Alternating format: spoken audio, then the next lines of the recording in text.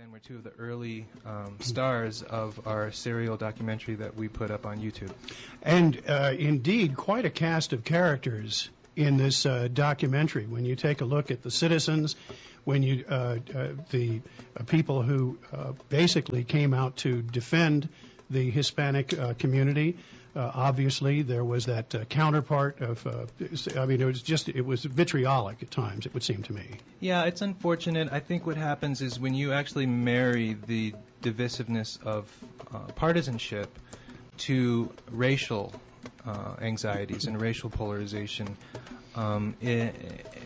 especially in the context of an election, then things can become really hyperbolic and hysterical, actually. Because people are no longer filtering information based on whether it's accurate or verifiable. They accept and reject information based on whether it helps or hurts their candidate or their cause.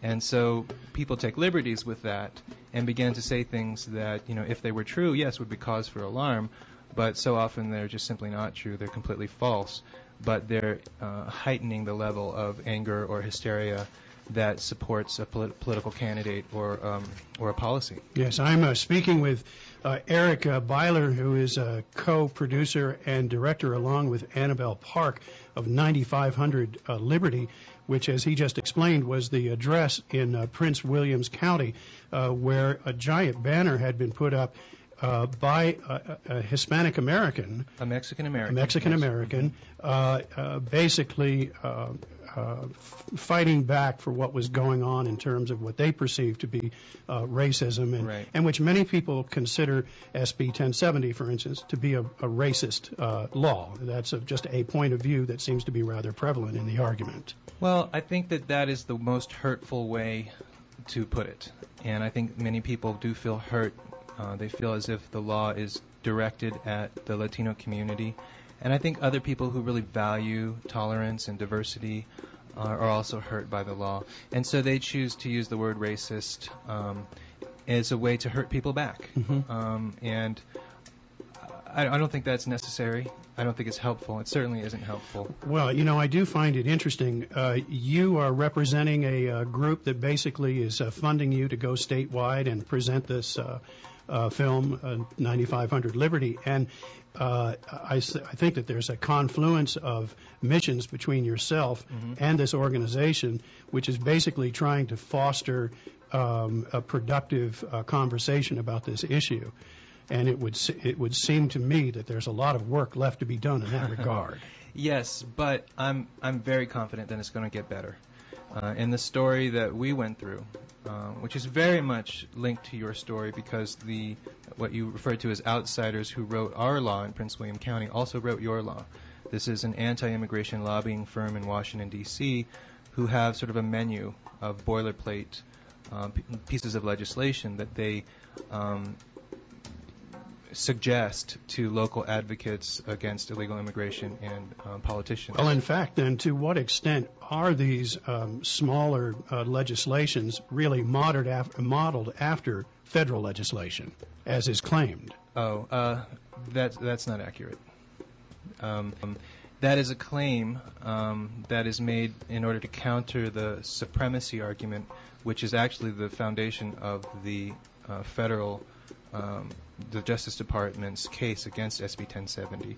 They're not actually talking about racial profiling in that case. What they're saying is that because we all agreed to be one nation in 1787, we ratified the Constitution. Actually, it was 1788. What we agreed to do is not have separate policies for each state with regard to foreign relations or trade or immigration, and to have one state decide to make their own immigration policy is in violation of our Constitution, the supremacy clause of our Constitution. Well, then the people of Arizona then have been lied to by its governor and other people who contend that SB 1070 is a mirror image of federal legislation, and so therefore what could be wrong with it? Well, I wouldn't say lie, but I think that who knows to what degree the governor really understands what's in the Constitution. I think that people use it to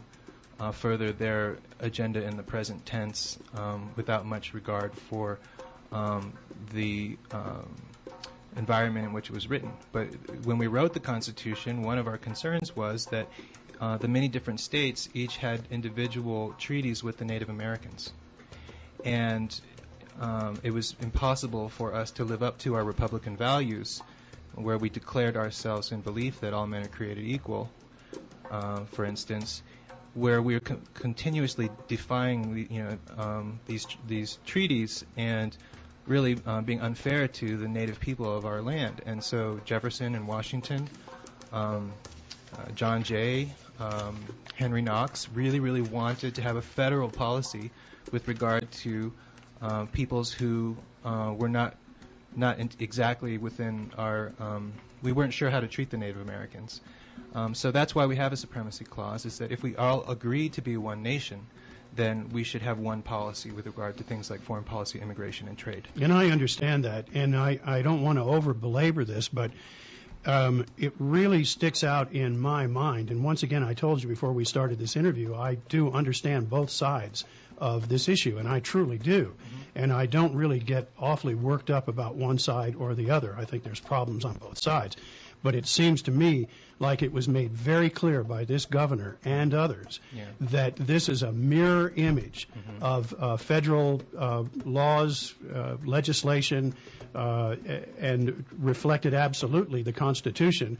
And I don't know, if you don't call that a lie, what do you call it? I mean, I don't think you can really blame it on ignorance. I think it's spin, but let me give you an example of why, if we agree to stay one nation, if we agree that unity as a people is important, that we should allow the federal government to have the jurisdiction that the Constitution outlines. Let's say that we had an embargo against North Korea because of our fear that they're going to develop nuclear weapons. And so no trade between the United States and North Korea. And then let's just say the state of North Dakota decides that, we're going to mirror federal policy. And we are going to have a policy that requires anyone who we have reasonable suspicion might be Korean, we need to check and make sure they're not doing any trade with their relatives in North Korea. Annabelle, by the way, has relatives in North Korea and South Korea. I see. My partner. That's tough. That would be unfair. Oh, yeah, it's a terrible tragedy for her family, what happened in that war. And it's part of the reason why Annabelle and I are very much pacifists when it comes to people who try to divide our country in America. But in any case, if the state of North Dakota decided they were going to help federal policy by having their own embargo against North Korea, you could make the argument, yes, it mirrors the federal policy, but let's just say that our State Department wanted to relax that embargo in order to give the North Koreans an incentive to allow inspectors. Well, if North Dakota is doing its own embargo, that will impede the federal government's ability to do its foreign policy.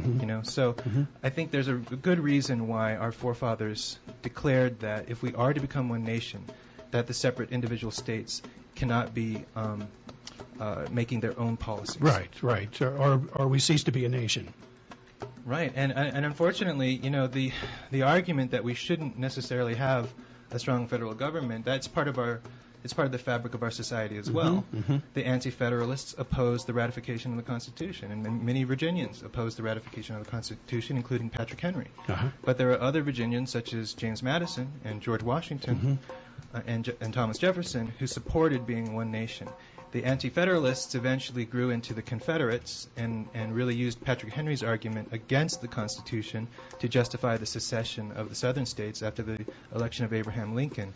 And today I would say that the inheritors of the anti-federalist argument or the Confederate argument are those who oppose the civil rights legislation. Or, in Virginia in 1967, the federal government struck down a law that banned interracial marriage in Virginia. 1967. The year my parents were married, in fact, was the year that we were allowed to marry people of different races in Virginia. So I think that there is a long tradition of people who oppose the federal government making laws that apply to people in the different states. But in my opinion, when we ratified the Constitution, and if not then, when we had our Civil War, we decided that a house divided cannot stand and that we must be one country.